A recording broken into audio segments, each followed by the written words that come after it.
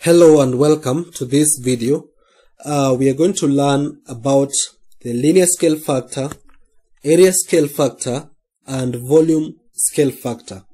So in the last video, we learned how to calculate the volume of a frustum, and I promised in that video to create another video where I would teach you, or we would learn how to, or the relationship between the linear scale factor, area scale factor, and volume scale factor. So that is what we are going to do for this video. But if you never happened to watch the video about the volume of a frustum of a cone, I'm going to leave a link to it in the description box so that you can get to learn about the volume of a frustum. So let's get to our lesson of today. So let's say we have a rectangle. Let's say we have a rectangle measuring 8 centimeters by 3 centimeters. Okay? Now, let's find the area of this rectangle. So the area is 8 times 3, which is 24 square centimeters. Now, let's multiply each of these sides of this rectangle by 2. Okay, so we are going to have another larger rectangle measuring 16 centimeters and 6 centimeters. So we have multiplied each of the sides by 2. Now, let's also find the area of this rectangle. So 16 times 6. 16 times 6 is 96 square centimeters. Now, finally, let's multiply these sides by 3. So we're going to have another rectangle that way measuring, so 8 times 3 is 24 centimeters, and then 3 times 3 is 9 centimeters. So let's find the area of this rectangle also. So 24 times 9, it's 216 square centimeters. So now, what is happening here? So for the first rectangle, we multiplied the lengths by 2. Okay, and we got 16 centimeters by 6 centimeters. What about the area? The area was 24 centimeters, and after we multiplied the lengths by 2, the area became 96 square centimeters. So that means the area was multiplied by 4, because 24 times 4 is 96. So when the lengths were multiplied by 2, the area also multiplied by 4. Now, what about this other one? We multiplied the lengths by 3. 8 times 3 and 3 times 3. What about the area? 24, it was 24 centimeters, and now it's 216 square centimeters.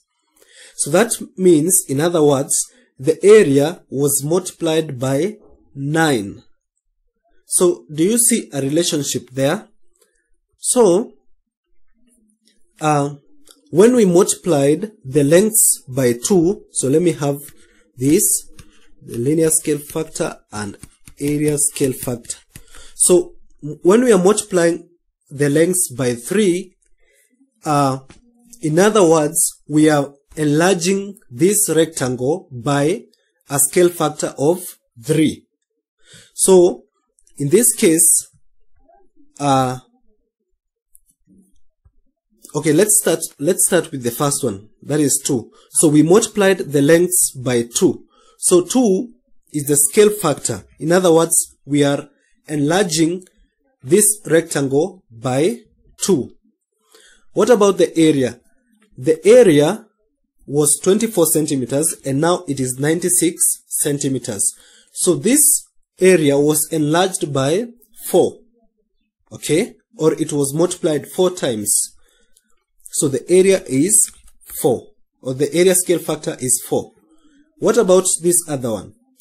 The lengths were multiplied by 3. Or the rectangle was enlarged by a factor of 3. So that is the linear scale factor. What about the area? The area initially was 24 square centimeters and now it's 216 square centimeters. So the area was multiplied by 9. So in other words, the area scale factor is 9. So when the linear scale factor is 3, the area scale factor is 9. So can we see a trend here? This trend is that if we multiply the lengths,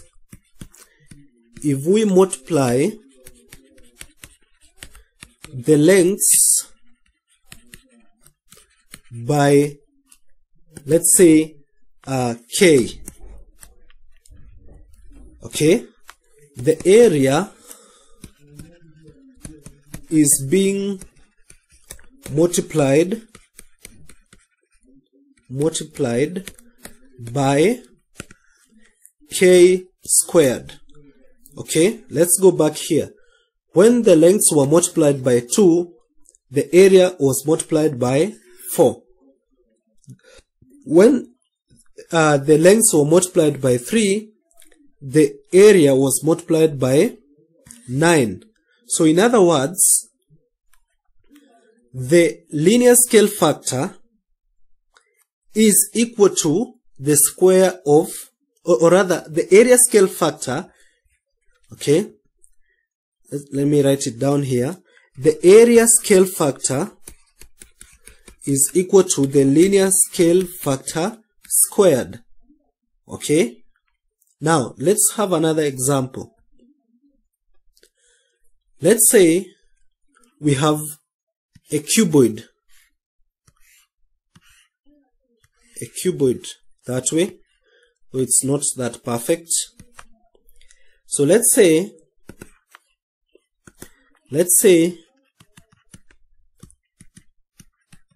oh, it's not that good. Let me do something. Okay, let's have it that way. So that's a cuboid. So let's say this cuboid measures 3 centimeters by 5 centimeters by 6 centimeters. So let's decide, or let's enlarge this cube by a factor of 3. So let's multiply the lengths by 3. Okay, so we're going to have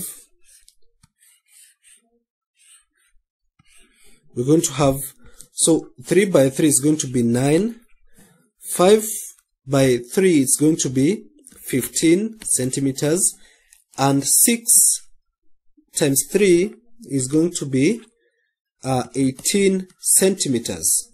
So let's find the volume of each of them. Let's find the volume of this one. So volume of a cube or a cuboid is going to be 3 by 5 by 6. So that is going to be 90 cubic centimeters. What about this other one? 9 times 15 times 18. That is going to be, the volume of this one is going to be 2,430 cubic centimeters. Okay, let's also look at another cuboid. Let's say we have another cuboid and we decide to enlarge this cuboid by a factor of 5. Let's say 5. We multiply each of the sides by 5, or we enlarge it by a scale factor of 5. So 6 by 5 is going to be 30 centimeters. 5 by 5 is going to be 25 centimeters, and 3 by 5 is going to be 15 centimeters. Let's find the volume of that cuboid. So it's going to be 15 times 25 times 30 is going to be 11,250 cubic centimeters. Now, let's see what is happening. Now, for this case, it was the initial one was 3 by 5 by 6.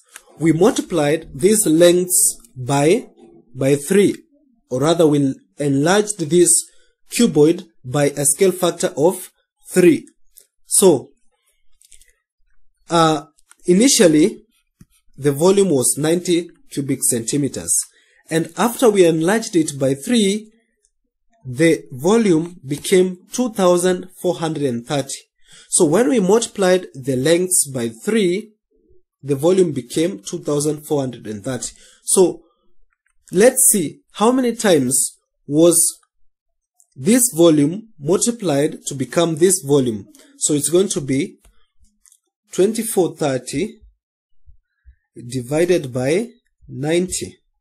So that's 27. So let me write it down here. So we have linear scale factor and volume scale factor. So we call it volume scale factor.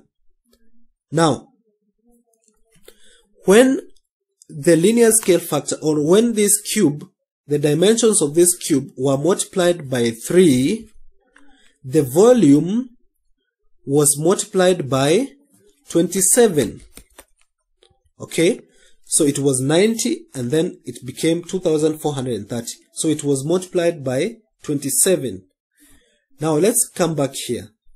When the same cube, that is this initial one, was enlarged by a factor of 5, that is its dimensions were multiplied by 5, and they became 15 centimeters, 25 centimeters, and 30 centimeters, its volume became now 11,250 centimeter cubed.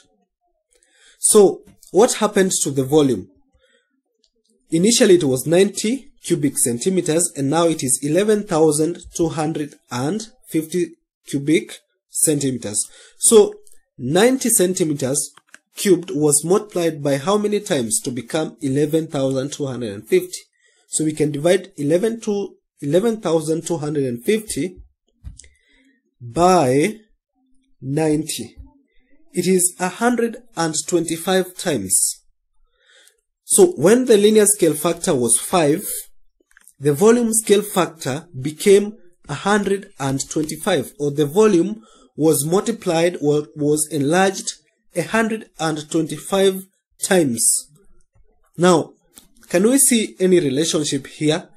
When the linear scale factor is 3, the volume scale factor is 27. What is the relationship between 3 and 27? 27 is the cube of 3. Okay, what about 5? When the linear scale factor is 5, the volume scale factor is 125. What is the relationship between 5 and 25? 125 is the cube of 5.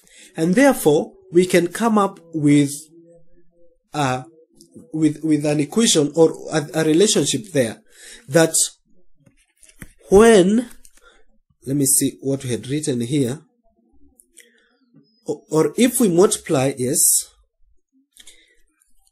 okay, let me write,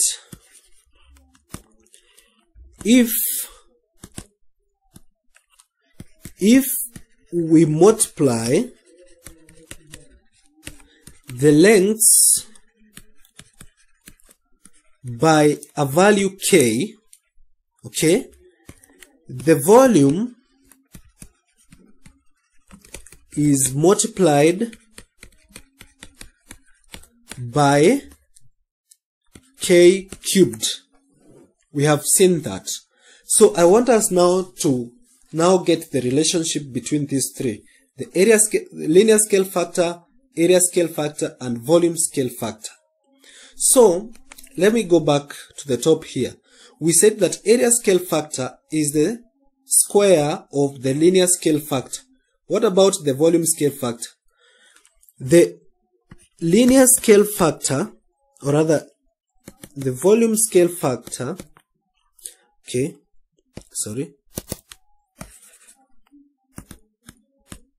volume scale factor is equal to the cube of the linear scale factor.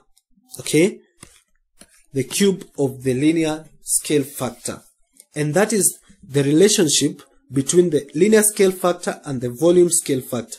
What about the linear scale factor and the area scale factor? So area scale factor, we said, is equal to the linear scale factor squared. So that is the relationship between the three. That is the linear scale factor, area scale factor, and the volume scale factor. So what we are going to do is that I'm going to leave this video at that for now, and then I'm going to take a glass of water and come back, and we shall be doing some examples on this. We're going to look at questions that involve the knowledge of the relationship between linear scale factor, area scale factor, and volume scale factor. So let's meet in the next video.